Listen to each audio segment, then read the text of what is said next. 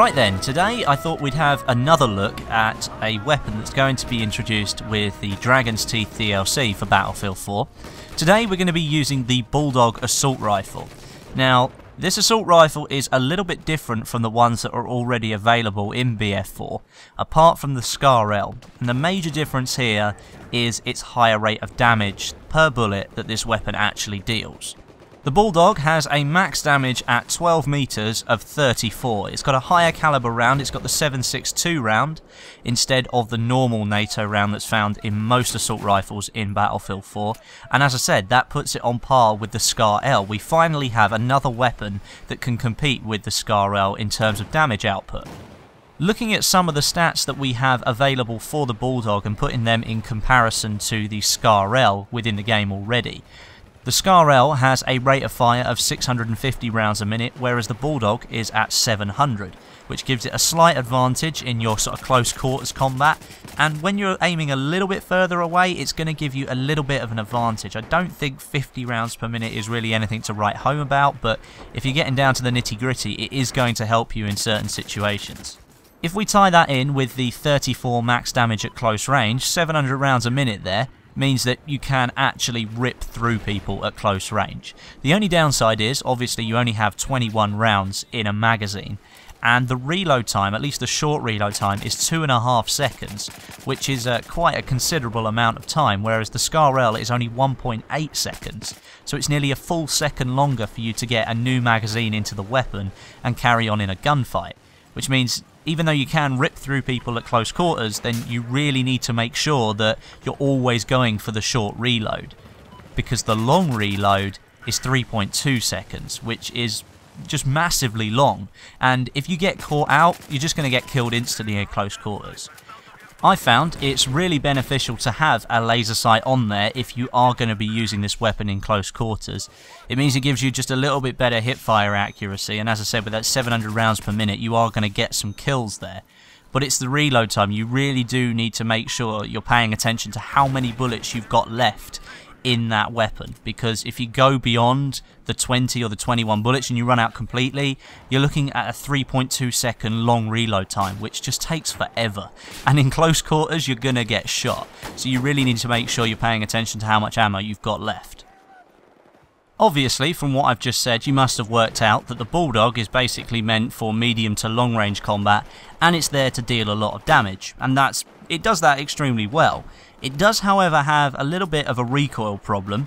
It's got a 0.55 vertical recoil and then 0.3 side to side to the left and the right in terms of horizontal recoil, so this thing can bounce around a little bit.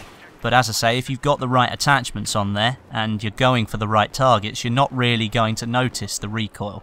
It's just something that if you've used the SCAR-L before, you're going to know how the Bulldog actually feels. It's no different, basically. I mean, the recoil values are virtually the same for both weapons. The Bulldog is slightly more vertical recoil happy, but you're really not going to notice it. But if you are sort of a user of the normal assault rifles, as I like to call them, like the M16A4 and the FAMAS, then you're going to notice that the Bulldog is just a little bit harder to use for you, and it's going to take a little bit of adjustment, but if you put in a bit of practice, I'm sure you'll get there. Part of the reason that this weapon has a very long reload time is because it's a bullpup design. As you can see, when you reload, the cartridge goes in further to the back of the weapon, so it takes a bit longer to reload, but in that sense you do have quite good hip-fire accuracy, which is why I said to stick a laser sight on it.